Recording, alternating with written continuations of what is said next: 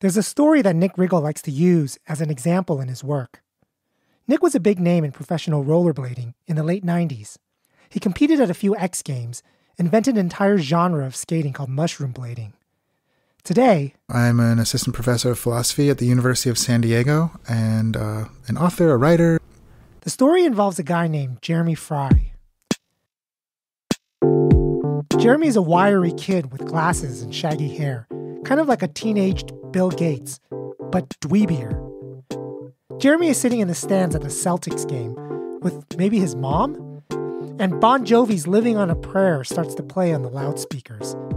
Suddenly, he's on the Jumbotron. He was lip-syncing and air guitaring and sort of dancing to the song. And he started interacting with the crowd as Bon Jovi. And the crowd sort of took it up, and they were there expressing themselves. He was sort of playing around, and it created this environment of sort of mutual expression and appreciation through that expression. That is awesomeness.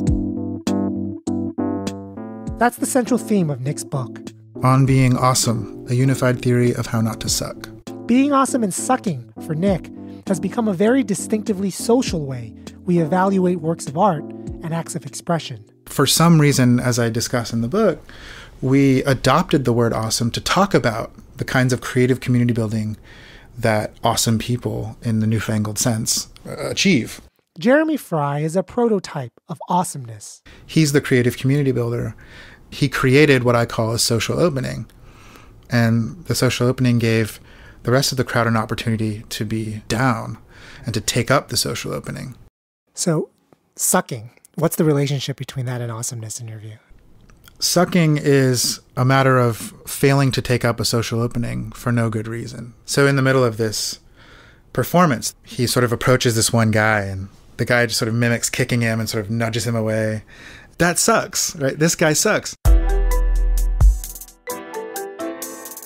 And if you look at the YouTube comments, you just see, like, he's clearly singled out as, like, someone who really fails in this social context to, as it were, get it.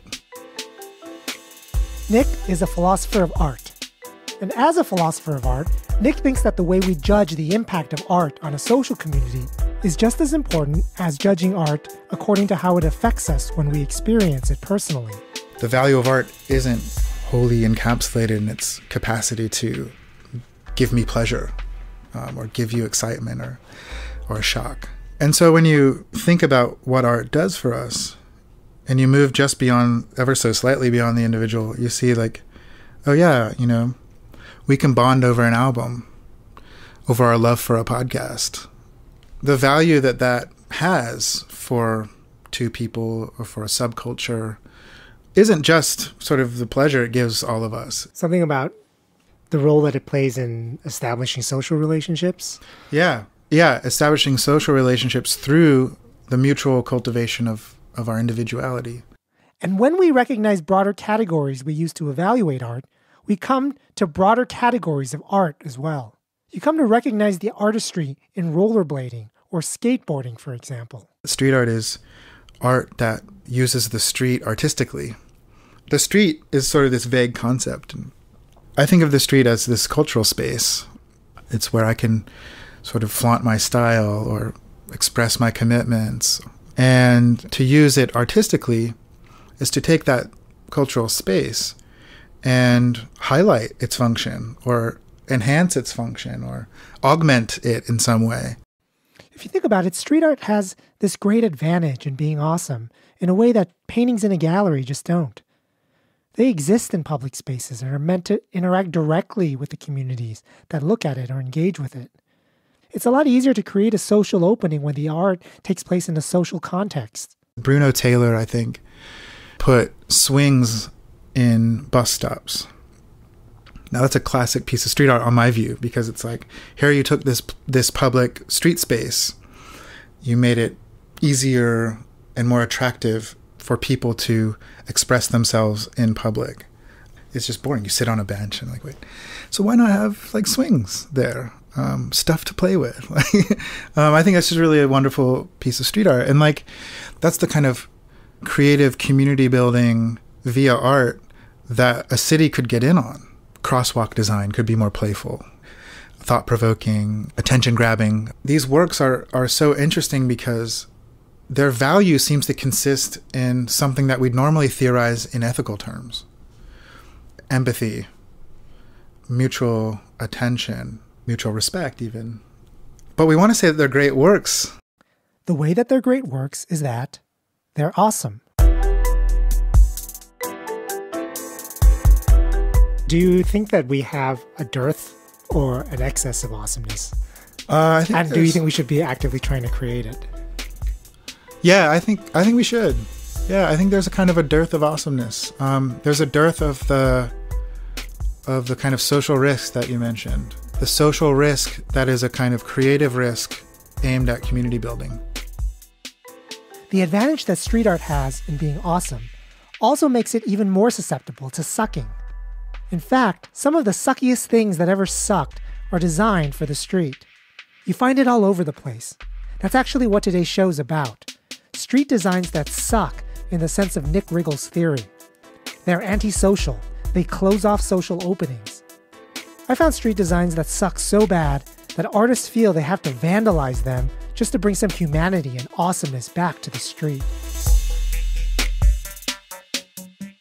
From Vassar College, you're listening to Hi-Phi Nation, a show about philosophy that turns stories into ideas. I'm Barry Lamb.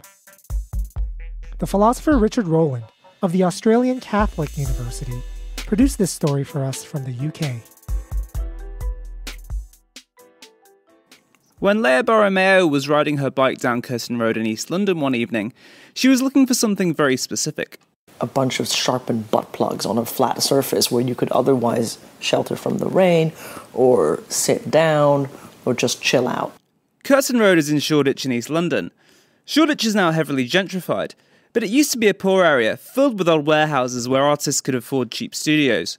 Curtin Road today has a very visible homeless population, which has been pushed to the margins and pushed to the edges of the area by people with money. Those sort of nooks and crannies and safe places for people who've suddenly come down on their luck are becoming few and far between. Leah is an artist, a journalist and filmmaker, and erstwhile interventionist. The reason Leah was looking for these sharpened butt plugs, as she put it, was because she had an experience earlier in the day during her lunch break. I was walking to and from lunch, and outside one of the supermarkets, there were a couple of women who, would say of advanced years. They had their shopping with them and they wanted to sort of sit down, and they found a ledge and they found some spikes on the ledge. And I looked at the spikes and I sort of went, holy wow. And they were pointy, sharp, sharpened butt pluggy, kind of. And they weren't pleasant. It's like those sort of, beds of nails that Kafirs would be lying on for fun. These things are actually anti-homeless spikes, and they were showing up on flat surfaces all over the city. And I was like, okay, so there's nowhere for you to sit. And so I got in this conversation with some of the women there, and I have a nasty North American habit of talking to strangers. Someone was like, well, somebody should do something about this. So after work, Leah went cruising on her bike to find a particularly visible set of anti-homeless spikes. She had an idea. Thinking about it on the sort of cycle ride home, I just thought, well, that's a bed of nails. I was like, oh, make it into a bed. I went to a local hardware store and asked them what would the tackiest glue or the tackiest adhesive they had. Give me the one that's the biggest pain in the ass. And he's like, oh, right, yeah, remember the ones that you can hang cars from on, that kind of, I want that. I went down to my local friendly foam dealer, slathered that on the bottom, and then carted it out. And, bearing in mind, we'd measured all of this. We'd measured the distance between the spikes, and we'd put those holes in the mattresses so it would fit. That thing does not go. In addition to gluing a bed on top of the spikes, Leah installed a library of books and papers about gentrification and housing. So I chose to install a library to give the installation and to give the bed, as it were, that added bit of history and that added bit of context. Because libraries are safe and neutral spaces, at least in my mind, and they're welcoming places for anybody. So university students to esteemed professors to people who just want to get in from the cold. Libraries have always had that kind of, for me, especially if you're secular, a kind of church-like role. And I thought it was essential to have something that was stocked full of books and papers that could remind people of how we got to where we are, how we got to the situation where people thought it was necessary to install that kind of furniture in such an overt and nasty way, and why there were another bunch of people who thought, you can't get away with this, we're going to take the piss out of you. Leah's installation, Space Not Spikes, survived for quite some time. Kept counting about 5, 6 days. On the 6th day, somebody told me, oh, I think it's gone. I said, why is that? But there's a hell of a lot of blue foam left. And I just Leah is part of a growing movement of artists and activists responding to hostile design, sometimes called defensive architecture. Do you know about hostile design, where cities just create really horrible I know things? all about hostile design because I'm a skater. Good. The introduction of studs along hard edges to stop people grinding skateboards. It's terrible. Segmented street benches to stop people lying down. Sheets of glass at 45 degrees that looked like they might break if you sat on them or lay against them. You take something that would otherwise be attractive, and if used by skaters, something that is a locus of sport and engagement and style development and all these great human things, and you just like put gross knobs where you can't even sit down on the thing anymore. In Osaka, there was literally a shower rail along the wall of a part of a district. If you slept there overnight, they would literally turn the showers on to remove people. I'm Rowland Atkinson. I'm a chair in Inclusive Societies here at the University of Sheffield, and I also work in the Department of Urban Studies and Planning.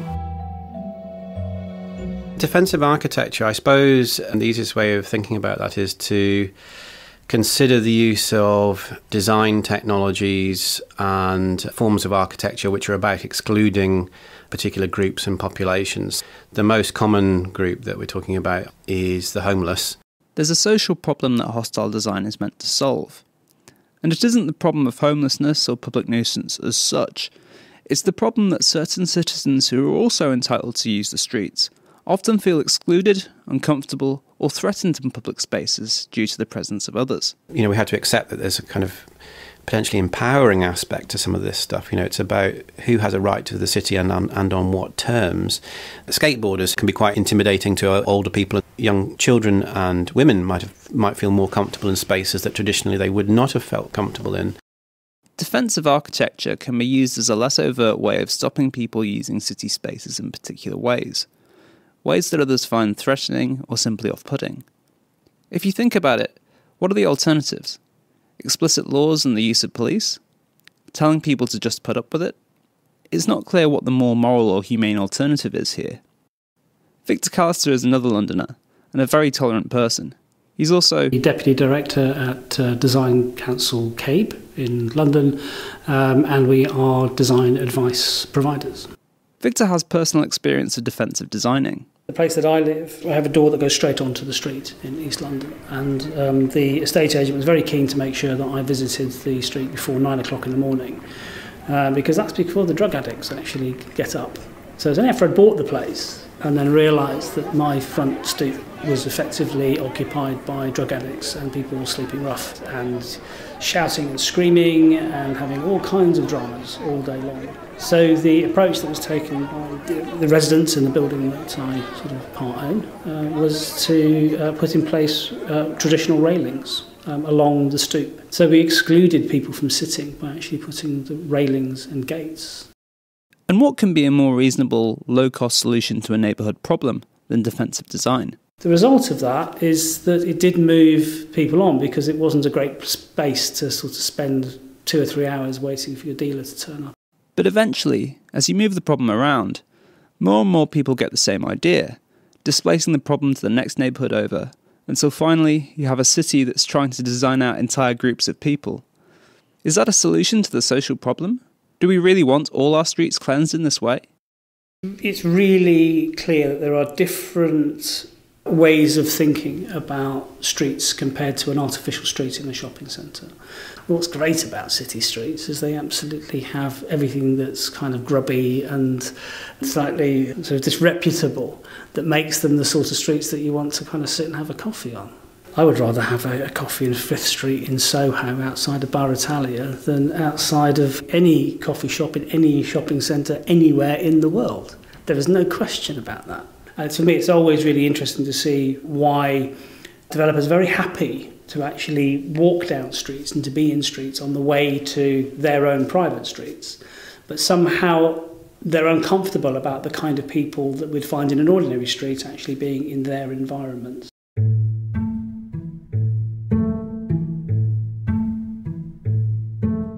Eventually we get back to Leah and other artists around Europe, Chicago and Los Angeles, who started turning spikes and partitioned benches into beds and leaning rails into chairs.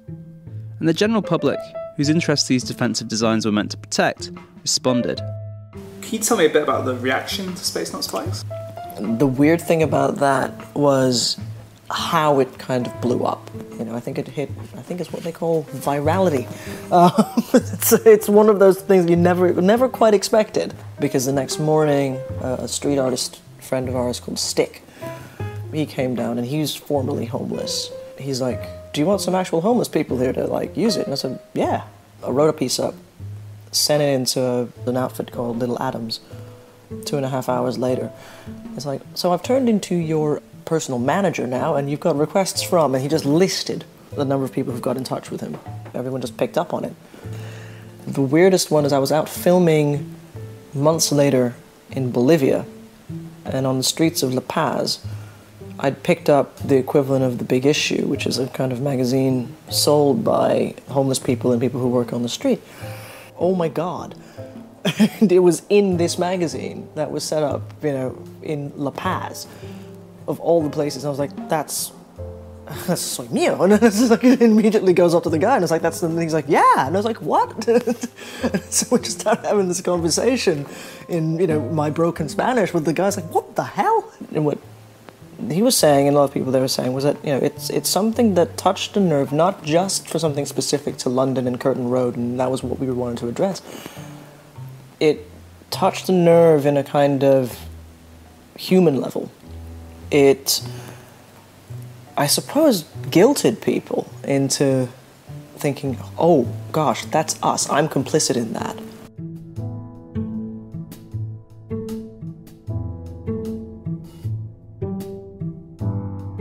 Perhaps one of the reasons that the public became so hostile to hostile design is how obviously these features of the street sucked in Nick Riggle's sense of the term. It wasn't just the homeless or drug users or skaters that looked like they were being controlled by the built environment. Leah Borromeo's street art activism is a direct response to more general tendencies that everyone seemed to be noticing about the urban environment. Dr. Rowland Atkinson. You know, a lot of what we're talking about in terms of defensive architecture actually is the production of very sterile, cleanable sort of space that offers no points of accommodation to any one full stop, with buildings which go down to ground level with no shop front, with no recesses, with no space, with no benches and all the rest of it. That in itself is another form of design which is hostile to social encounter, to people resting, to people finding a place in the city. And almost that's as big a problem as the more overt forms of defensive architecture. We see increasing securitization, and a lot of that is also pushed by the insurance industry, who want to ensure that places are safe, that they're not in any sense a risk in insurance terms. And all of those interests kind of combine in what we call the privatization of public space. And I think those things have a quite subtle effect as well, that, you know, it changes people's behavior, that they adopt a greater sort of pacified consuming sort of role when they're in those kind of spaces as a result. Design, as philosophers would say, is teleological. It has a goal or end in mind, an aim. The aim can be awesomeness, or the enhancement of social relationships of bonding and mutual appreciation.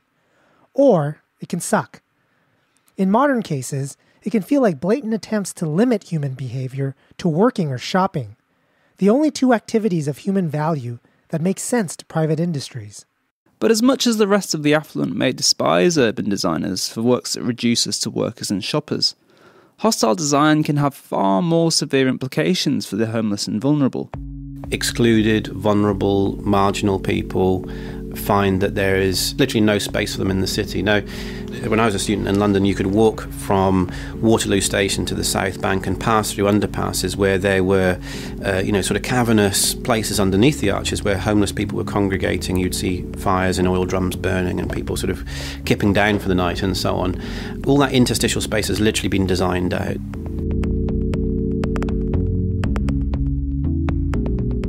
One thing that people with homes and jobs take for granted is their right to use the toilet, their right to sleep, and their right to wash themselves when they're dirty. These are the most basic functions that humans need to perform to survive. But these things are not in fact legal rights. In fact, if you think about it, we give wild and domesticated animals more rights than people to perform their basic bodily functions. If I walked my dog in New York City, she could go almost everywhere she chose. If I needed to use the toilet, I'd need to purchase something from a business, or I'd have to get their explicit permission, which you almost never get. The philosopher Jeremy Waldron pointed out in 2 famous papers on homelessness that almost everything we do as people has to be done somewhere in some place. And in a modern society, there are 2 kinds of places: public places and private places. When I privately own a space, no one has the right to the use of my private property without my permission. You have no freedom to use my private spaces, even if you desperately need them for your basic human functions like sleeping. Homeless people don't have any such private property. Those of us who have rights to private property have at least one place where we can perform these basic functions. We are free to sleep in our homes, and our freedom to sleep in our homes is not dependent on the will of others to let us do this. Homeless people don't have freedoms like this. There's nowhere that they have the right to sleep. And so there's nowhere that they are free to sleep that isn't dependent on the will of others to let them sleep. Unless the homeless have the freedom to sleep in public. What hostile design does is create an environment that makes it impossible for the homeless to perform the most basic acts of human functioning in the only spaces they are legally allowed to do it. What these designs do is make privately owned spaces the only ones where a person can perform the basic functions that are needed for human beings to survive. A city that employs hostile design makes it so that the freedom to sleep, wash, and use the toilet must always be purchased. Waldron calls this, and I quote, "the most callous and tyrannical exercises of power in modern times by a rich and complacent majority against a minority of their less fortunate human beings." Waldron was talking about legislating to prevent sleeping or urination in public spaces. These kind of laws in effect deny people the kind of freedom that a human being needs to survive. In many ways, hostile design can be more insidious than legislation. With legislation, people can still physically sleep or urinate. They simply face potential legal repercussions. With hostile design, you are using the power of the state to make the environment itself deny a person the ability to do the simplest things they need to prevent their own suffering. It's a way that the state is treating human beings as vermin. City life is normally built around preventing wild animals from performing their life function in a way that intrudes on the desires of humans. Almost every construction in a city is hostile to the survival of local wildlife. We are now designing our cities to be hostile to people. There's obviously another side to this problem. The tax-paying public wishes to use public spaces in certain ways that the homeless, skaters and loiterers threaten. And these members of society seem to have as much of a right to public space as the others. Why isn't hostile design the least evil and least costly solution to a genuine problem? Waldron sees an analogy between the problem of homelessness and the problem of free speech. People find the homeless, skaters, and loiterers threatening and offensive. But so too do people find speech that they seriously disagree with offensive. The correct response in the case of free speech in a liberal society is to welcome and value it, and to learn from it, not to erect barriers to its expression. In the case of homeless people, openly sleeping or begging on the street, people who find it offensive should be grateful that they're made aware of a social problem that they're in a position to solve. The problem is not that there are offensive people on the street, but that there are problems of poverty and mental health. But still, ordinary citizens claim a right to use public space in the ways that they see fit, and skating, panhandling, and loitering seem to preclude them. What's wrong with empowering tax-paying citizens from taking control of the streets? You can actually view it two ways. You can design a space in the interest of those who pay. These are the people who own private property and pay taxes that go to the maintenance of public places. This way of looking at the ethics of design puts the rights of those who pay over the rights of those who don't. And that's a question that goes to the very heart of what it means to be a public space. If you think that public spaces are just another space that privileges owners of private spaces and private property, then in what sense are they public, rather than just an extension of private property rights? The more you have privately, the more you're right to determine the public space. But although Waldron thinks that it's natural to design public spaces to be the complement of private spaces, public spaces might need to serve the interests of those who don't have private spaces of their own too. Homeless people without private spaces need some public space in order to perform the basic functions that we all need to survive. The lesson from Waldron is that those of us who never have to worry about where to sleep, where to wash, and where to use the toilet should understand that these are actually privileges we've purchased in private spaces. If there aren't publicly available spaces for these activities, we aren't actually free to do these things until we've purchased the space where we do it. The more hostile design we permit in our environment, or the more laws we pass to prohibit behavior, the more we are limiting our freedom in public spaces. And for many people, this is not a nuisance or something that just sucks. It's a matter of survival.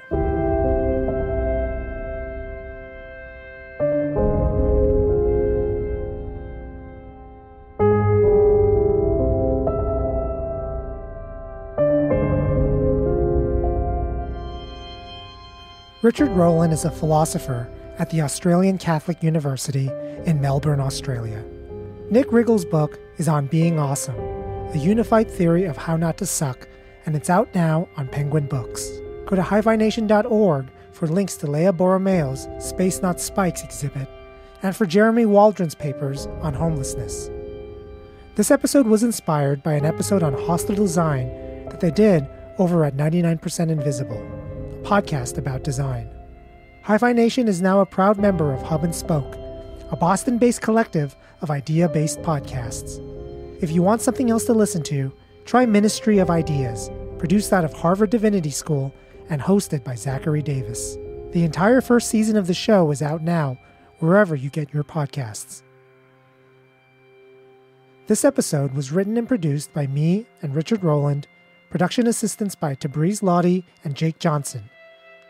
Keep spreading the word about Hi-Fi Nation and stay subscribed. Another episode will be out next month.